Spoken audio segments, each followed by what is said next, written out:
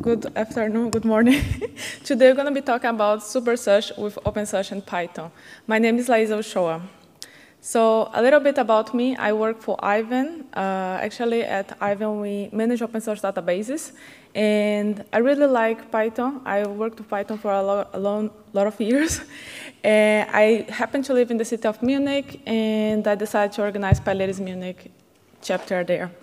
You can follow me if you want to know more about Python events. I'm always attending. So today, what we're going to be talking, we're going to be talking about what is OpenSearch, why should you consider OpenSearch in your project, and I will also show you how to write some search queries in a live demo. So wish me luck, because live demos almost never work. So what is OpenSearch?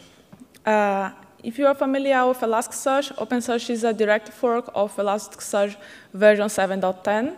It actually has been a year, and now OpenSearch is in the version 2 already, and they do monthly releases, kind of, yeah, it's very frequently the releases for OpenSearch. If you're not familiar with Elasticsearch, OpenSearch is also okay.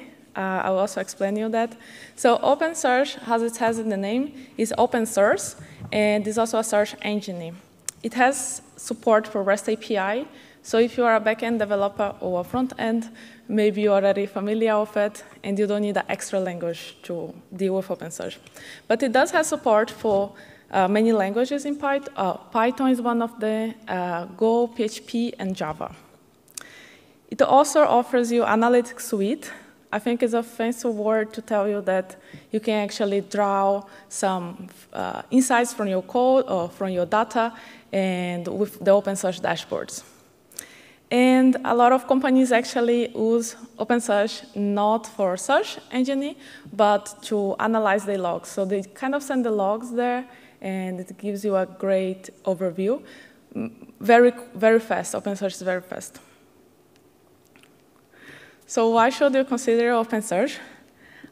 When I think about OpenSearch, I try to actually focus in the superpowers of OpenSearch. So if you think OpenSearch would be a superhero, what kind of superhero would OpenSearch be? So I would say that OpenSearch would speak several languages, because it does have support for more than 30 languages.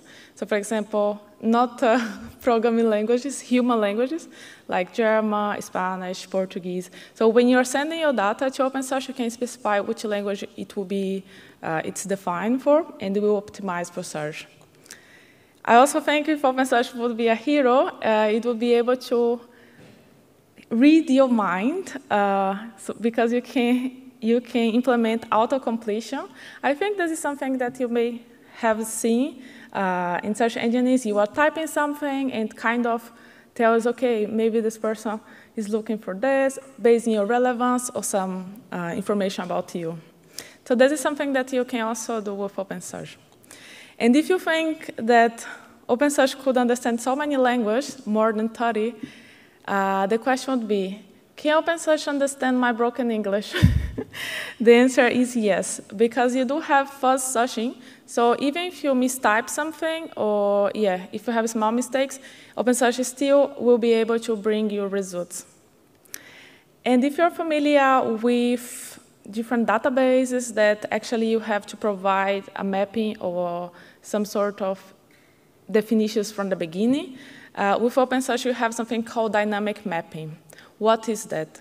With dynamic mapping, you can just send your data to OpenSearch, and it would figure out what kind of field is in the data. Is it a text? Is it a float? Or any kind of material. So, but you can also define, so you have this flexibility, so it's quite cool. So this would be some of the reasons, I would say, why you should consider OpenSearch in your project. Now I'm gonna go over some search queries. Actually for that, I'm gonna be using the Python OpenSearch client, lots of data. We are almost in the lunch, so I pick up some recipes for us to work. And you can find it here in this repository. You can scan the QR code, or you can just go in the GitHub and fork it. The data looks a bit like this, so you can see the directions like how to prepare the food, and there are several fields here like data, categories, etc., etc. So I will show you now. If you go to the repository, you can see it here in the README. Where did I take this data from? What kind of support is there, or what kind of queries I have it here. So I took the data from the Kaggle recipes, and you can also take it from there. And yeah, you can see it here, how to install and how to get started. So for first, I already have an OpenSearch cluster running, so I'm not going to set up everything. And I already sent the data, but it's also, you can find it here in the repository. How did I do this? So now I will focus on the queries. The first one that I decide to look for, so actually you can just go here and look for help, and it will show up what kind of queries we have it here. So let's go to the first one, is the match query. So if I look for here, and I look in the match, and in the match, I'll be looking in the title for something very exotic. So the most exotic thing I could think about was chocolate and garlic. So that's what recipe that we're going to try to find out. I'm not sure who would eat this, but I think I would eat this, actually. I like to try new things. So let's see if we can find out something here. So if I press Enter, and you can see it here that actually I do find some recipes. The first one is chocolate garlic, like a toasted bread, and the other ones just have garlic on the title. You must be wondering, like, okay, if I'm looking for chocolate garlic, why is that I'm getting just recipes with garlic? The answer is that when you're working with the match query, there is an operator that by default uses OR. So actually what it's doing is looking for chocolate or garlic, or chocolate garlic. And it will bring those results based in score. So that's why the first one is actually the most, that has the two words.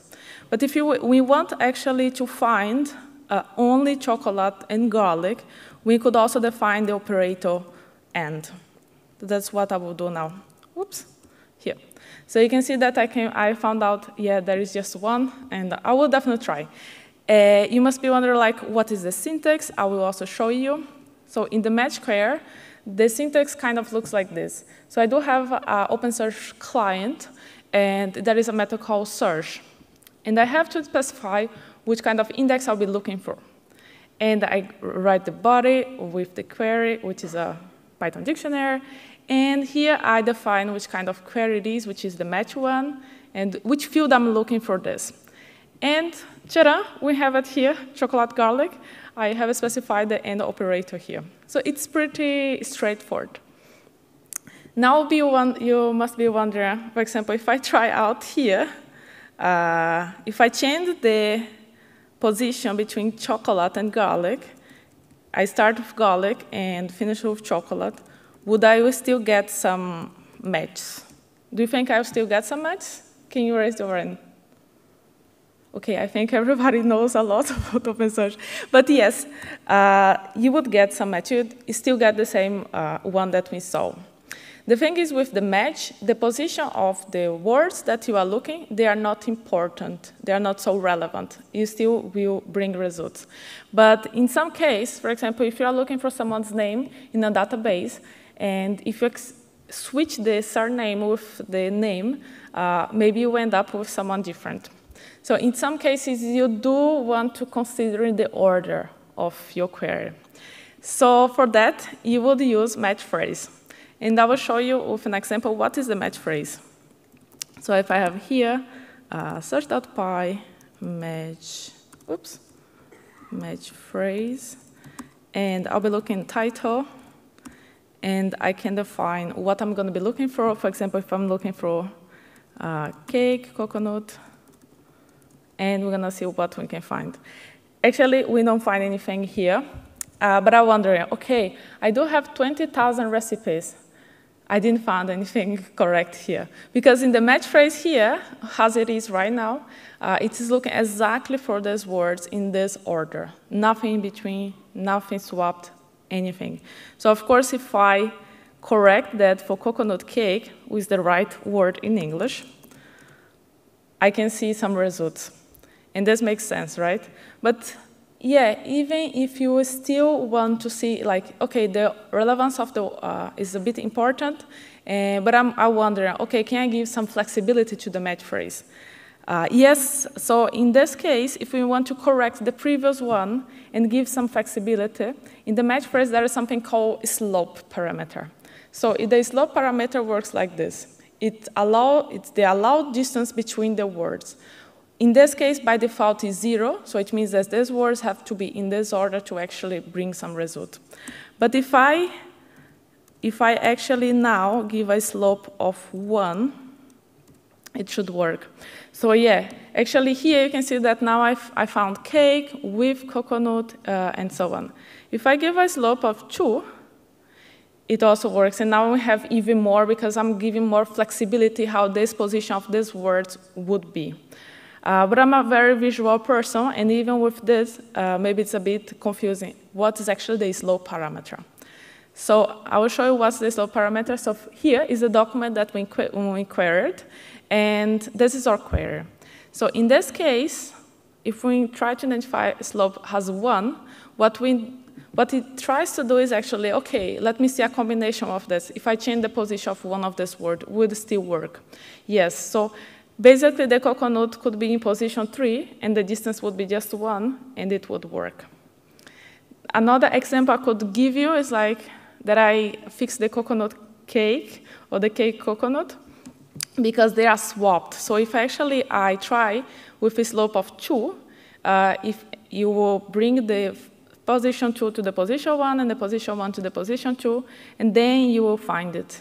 So I hope this was a piece of cake to understand. It's pretty interesting, this kind of flexibility, because you don't expect always that the reader writes exactly what they want. So it's important to give this flexibility. Now I'll be talking about fuzziness. And for that, I try to think about an example that is a bit complicated for me sometimes. For example, I'll be using the match one, and I'll be looking in title for something that sometimes it can get wrong, like the word dessert. So there is desert and there is dessert. And they're very similar. They even sound similar when you say it, but one is salty, I guess, and the other one is sweet. So if I try to mistype here and look for it, so if I'm looking for dessert here, I will probably not find anything because it's incorrect word. But there is something called like fuzziness, which we can define. Let me see if I wrote correct. Has 1, for example, and now we can actually find something. Because the difference between desert and dessert is 1s. So the fuzziness, if you configure it to 1, you will be able to get some results.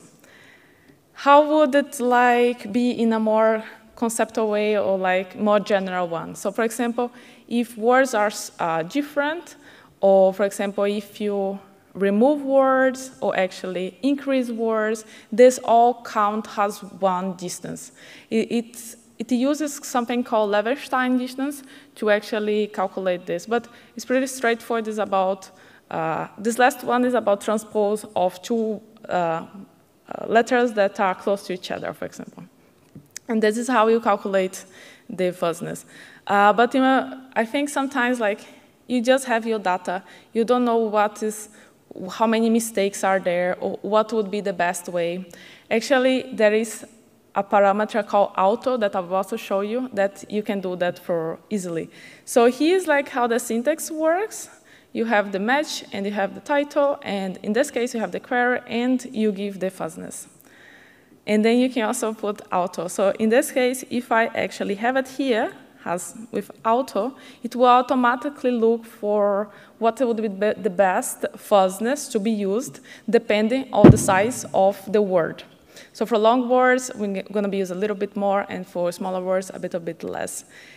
This is important to notice that if you don't configure your fuzziness correct, you may end up with no relevant results. Because if you swap everything, it may become another word and it's not relevant for you. The last one that I want to show you is actually I want to try to find out one recipe with Guinness. I know you can't drink it, but can you cook with it? So let's see if we can find something. So I will just use the match one again, and actually I have to specify the file, and I will match. And I will use title and look for the word Guinness, which I hope I write correct. If I'm not, you have to tell me. But yes, so for example, this one is quite simple. I'm just looking for Guinness, and match query, it gives you the score. So you see it here. There's Mostarda, which probably not nice, but there are some cakes too here. So I think that's it, but I have just to show you dashboards. So OpenSearch also have OpenSearch dashboards, would be similar to the Kibana ones, but yes, looks like this. You can draw visualizations out of the box, and you can also do queries from there without any, with REST API, for example. So that's it for today, and you can find the demo here. Yes, thank you.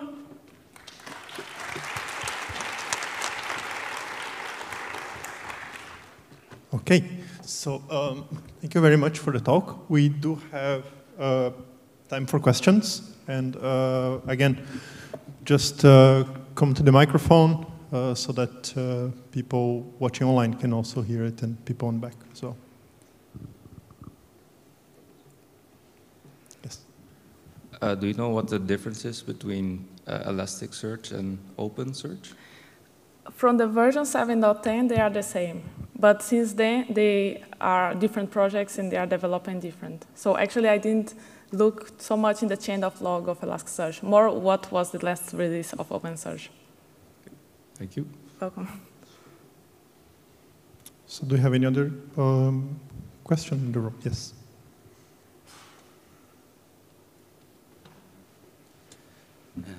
So you are saying that we can replace Elasticsearch with OpenSearch.